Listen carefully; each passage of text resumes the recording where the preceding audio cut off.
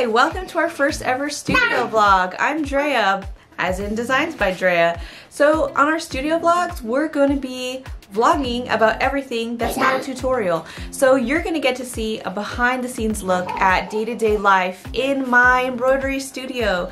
So different things, trying new techniques before we live roll our actual tutorial for it, new designs that we're testing, how I test, designing things, packaging, orders. I do actually sell pre-made felties for folks who don't have embroidery machines, and sometimes it's just easier. I'll make it for you, sure, why not? Coming up with ideas, just basic stuff. So anything that's not a tutorial, we're gonna mishmash into studio vlogs.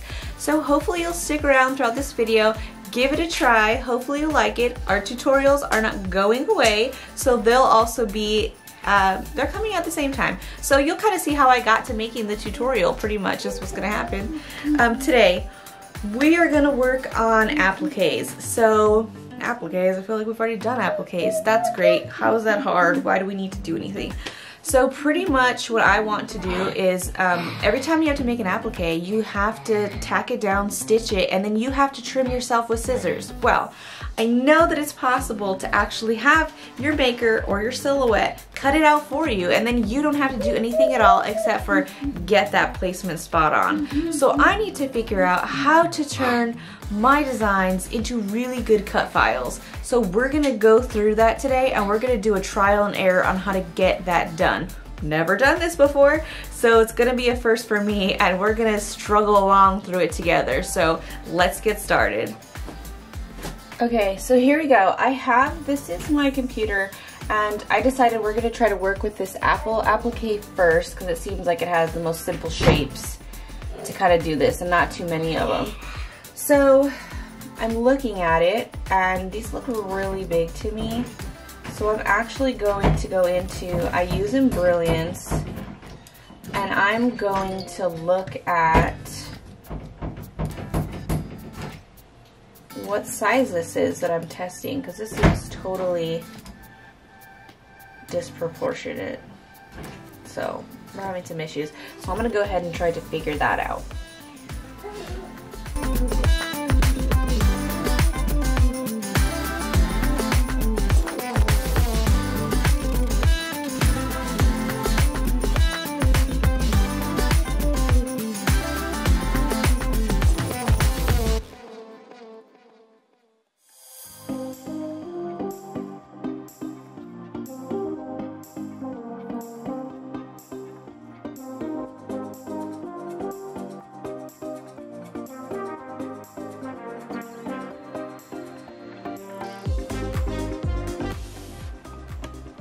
Okay, so I've decided that I think I'm at a point where I'm gonna try it. I did some math. Someone help us, because math was not my strong suit, literally ever. So we're gonna try it. I'm doing a guesstimate. We're gonna prep our fabric, so we need to get our cottons ready, and we also need to put some heat and bond down the back of them. So I'm gonna do some quick prep, and then we're gonna try to cut it on the machine. We might be doing this like 10 more times today, so let's see how it goes. Okay, so I got all my stuff ready, so I'm gonna prep my fabric. So let's go ahead and do that.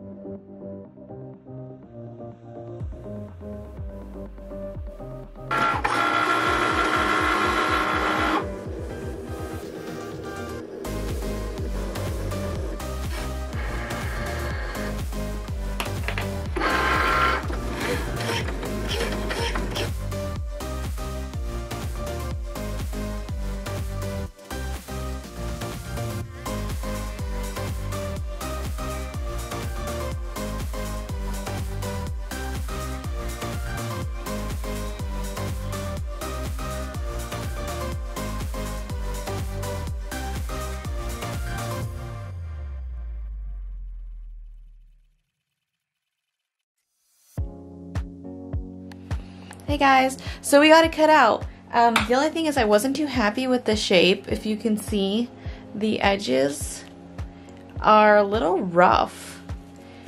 They're not quite as smooth, and I noticed it mostly because my blade kept getting picked up and repositioned. It was just a really weird jaggedy thing.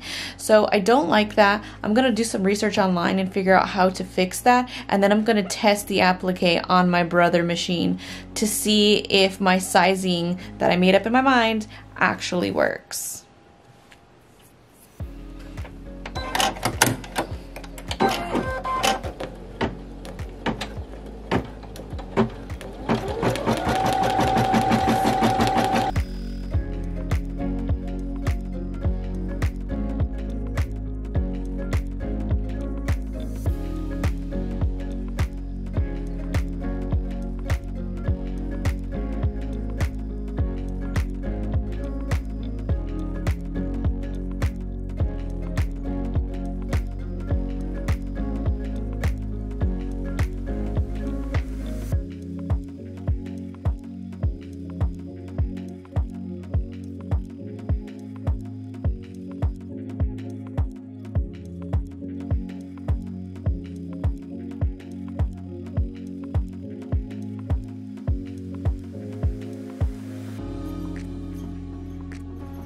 Alright, I just want to show this to you guys. Let me just pop this off.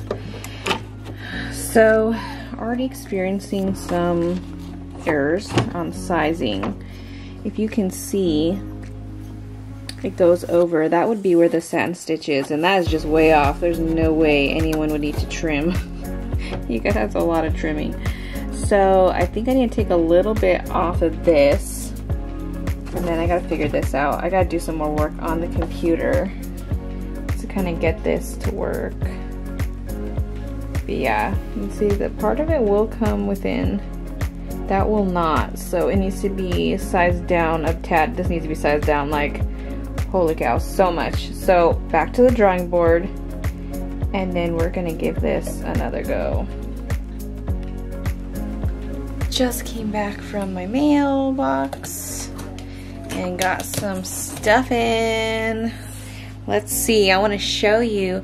I just got some thread. I got my thread order, so. Okay, so here we go. I actually ordered from the manufacturer this time, so this is the first for me. Oh boy, wow.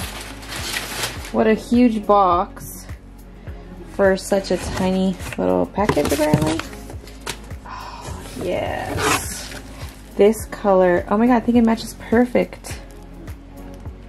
I totally eyeballed it on the screen. I've been really good at guessing what matches what I already have. Oh yeah, that green I use a lot. This tan, did I get two tans? No, one's slightly different than the other. I see. Okay, that's cool. And a box. Oh, what's this? Oh, welcome. Welcome. Thank you for your business. I'll love that. I will use it. Most definitely. Thank you much. Alright, let me turn this. Oh, okay. Madeira. I don't know how you say it. Somebody help me. Oh gosh, one-handed. How do people box open? I don't know how people do this in the real world. So let's figure this out. Oh, here we go. Ooh, what I picked. Oh good, I was testing out to see if I could find a good brown. And I'm also, you could tell, I went really beige. These are kind of my sample beiges that I wanted to try. And oh, those, oh, dusty, that's like a dusty rose. Heck yes. Love it. And that's like a copper. Yeah, I'm trying to color match a yellow to a yellow I already have that came with my genome. So, let's see. Come on. I don't want to focus. I'm trying to color match a yellow. And this, I'm trying to color match a couple of yellows. I tried to do it in my little booklet that I got.